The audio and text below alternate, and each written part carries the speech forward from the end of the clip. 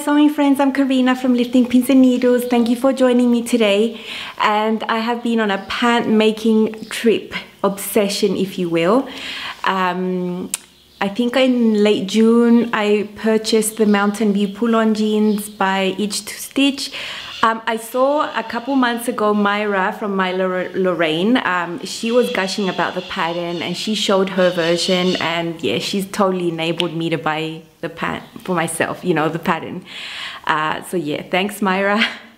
I cut them out at that period, but then I never got around to sewing them in the rest of June, July, and just now I got around to making them.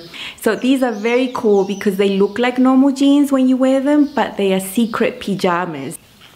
So the features of these jeans are that they pull on. That's the most important feature. You just pull them up, no zippers, anything like that. There's a thick contoured waistband around you, a straight leg. There are functional front pockets, normal functional pockets, and then at the back there's back patch pockets, and there's a yoke. Yeah, so those are the features of the pants. The pattern comes in sizes 00 to 20, I believe. I've got this written down, so it will take you from a hip to 33.5 to 48. So that is like the size range that this pattern has. Now I'm going to insert size charts here. I always do that to show you how I got to the one that I wanted, the fit that I wanted. So you can see on the red circles there, my size 14 and the measurements there. And then on the blue, you can see the finished garment measurements are slightly smaller because there is negative ease on a stretch denim pant. The waist has a 1.5 inch negative ease and the hips a 3 inch negative ease. On the pattern, there are lots of lengthened and shorter lines at the hip, mid-thigh, at the knee. There's lots, you know, if you need to make adjustments, there are lines there to show you, and as always in the instructions, you always have a guide, you know, as to how to make those adjustments to fit you. But anyway, I want to show you how easy it was to make these pants, and I have filmed the process for you. You're gonna just wanna go and make them because they're just so easy. The first couple of steps involve the pockets. So these are the pocket linings. I'm using this crazy print. You put the right sides together to match the curve there on both. We're gonna sew that, flip it around, and then top stitch, and then that part will be finished, you know, like that. And then with the other part of the pocket that goes at the back, you see you've got your denim that matches your main fabric. I'm going to overlock this on the edge, and then I'm going to sew that on the edge there onto this pocket. Do that on both sides. I really don't want my pockets to be flipping forward, so I'm understitching after I've already sewn that curve and clipped that curve inside. I'm going the extra mile and understitching. Then I've turned it around, I've pinned everywhere, and I'm going to do that double row of top stitching with a golden thread so it looks nice. And once I've done that, I've put the other piece of the pocket on top of that, right sides together the pockets. I have to unite those, serge and sew, and then the pockets are going to be united. There you can see the pockets are taking shape. Now I have to baste all that up on the top and on the sides so that the pockets aren't flapping everywhere, and then I can treat those as just one completed piece. The pocket didn't take too long. It's already top stitched. It's all basted here on the side. You can see there it's all done, so I can forget about that. I can just treat this as one piece now. And now I'm going to put right sides together of the pants here, and this is a 4-fly front. So from that notch mark, I'm going to sew down and just close up that crotch there. So I've sewn up that front crotch seam. I've overlocked the edges as well, and now I'm just going to open these. I'm going to leave the flap this way. I'm going to edge stitch there with my top stitching thread, and then I'm going to do that fake thing like that, like it's got a zipper there, but it doesn't. So I've finished all the top stitching there, and now I'm going to forget this and work on the back. The back part of these pants are separated into two, so I'm just going to go ahead, stitch those together. there's some notch marks along the way, and then I'm going to just treat the back as one piece. After uniting the two back pieces, I decided to top stitch them, same double row as everywhere else, and now I've pinned the yoke here to attach onto the top so that overlock it, and then I can unite the back crotch curve. I've attached the yoke, I've top stitched everything, I've top stitched the back crotch as well, so I have a completed back. After having the back piece ready, I'm going to mark my design on my pockets. You can see me place the tracing paper on both sides there, and you can see the yellow mark that I've got, and I've got identical markings on both pockets this way. Nothing fancy, just a few simple marks. I'm not that artsy on pockets here. You can see they're ready. I've already top stitched all around and on the top. The only thing that's going to unite it to the pants is the edge stitch that I'm going to do there. I don't really need more strength than that because I never put things in pockets. So this just makes it easier for me like this. I've finished all the back, I've attached the yoke, I've done all the top stitching, I've sewn on the pockets as you can see. And now that the back piece is totally done, I can just throw on the front, unite the inseams there, sew up all the inseams and then do the side seams and then attach the waistband.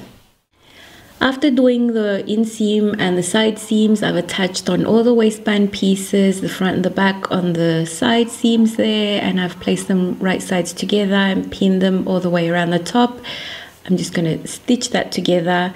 Then I've got my elastic, which is about 10 centimeters smaller than the waistband, and I've marked the quarters there of the elastic on the waistband, and now I'm going to use the overlocker to stitch that on at the top. That will keep it in place. Here you can see I've already sewn on the elastic on the top, and you can see the elastic reaches just at that seam. So when I flip this around, that elastic won't be bulky or noticeable, but it will help the pants stay up. I've attached the waistband onto the pants. You can see the seam allowance is pressed up. You can see the inner part of the waistband is on top there. I'm using this method because it's less bulky. So I'm going to go ahead and pin all that. And then all I have to do is use my stitch in the ditch foot and do that with the waistband. It will make it not noticeable. And by this point, I'm basically done. I just have to sort out the legs and hem. These are the only ready-to-wear jeans that I own. They're black denim. I've had them for like 4 years already, and they're as black as ever. Very good quality. I'll have them forever. I like the width of the bottom, so I'm just going to measure across. This measures 21 centimeters roughly across. I'm going to keep that measurement in mind to compare it to my Mountain View jeans. I think they're a tad wider. I'm going to try them on inside out, pin where I want the tapering to start, and then mark that on my jeans. I've tried my pants inside out and I've put pins there on both sides, and this just marks where I want to start tapering. So up to here I'm quite comfortable with how this fits around the knee. So these pins are about mid-knee sort of thing.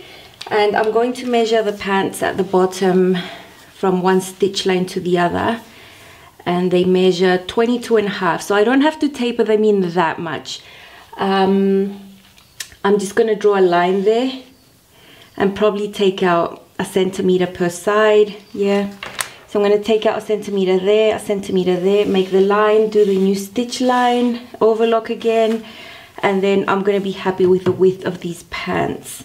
I don't like back stitching, so you can see that I've left the strand loose, and now as I'm finishing this hem, I go really slowly until I'm right at the place to meet where the stitch started, and then I just leave another loose thread hanging.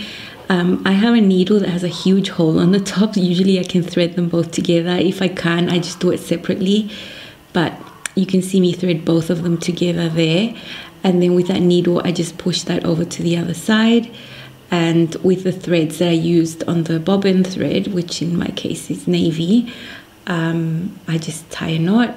And I've done this everywhere where there's top stitching here, especially around the crotch front fly fake one.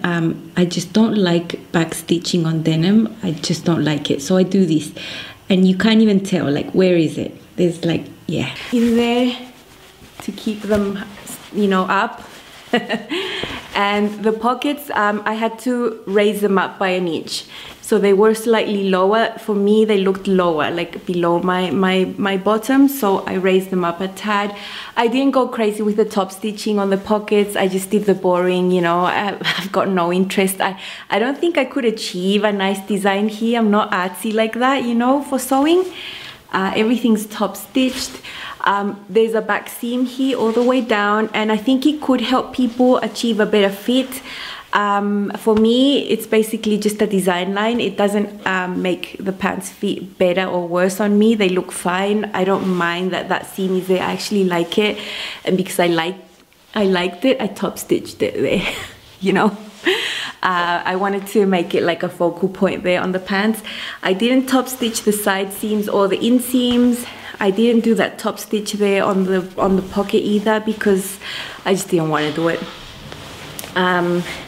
Yeah, super happy. The fake front fly, so easy to do. I just drew it and then just top stitched it, and inside it actually even has extra fabric there to give it that thickness to make it look like it's really like a fly thingy, but it's not, you know. So I think if you're like out and about in the street, no one's gonna know. And I'm never gonna be tucking anything in. I'm never gonna tuck in, you know, blouses or tops inside pants. So the fact that they have a really thick supportive waistband is all cool with me.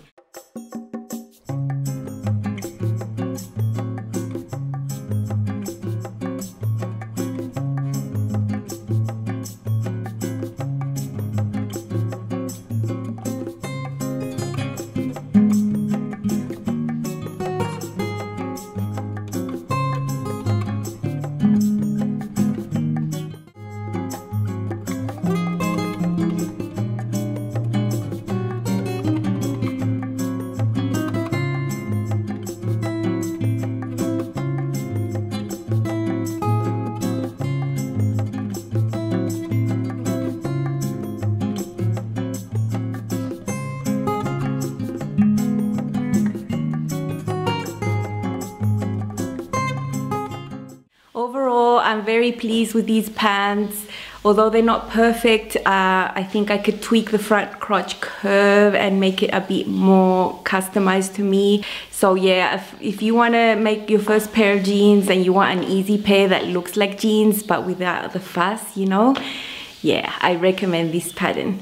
Anyhow, let me know if you've made it, if you're planning to make it. The link is down below in the description box. It's not an affiliate link, it's just a link to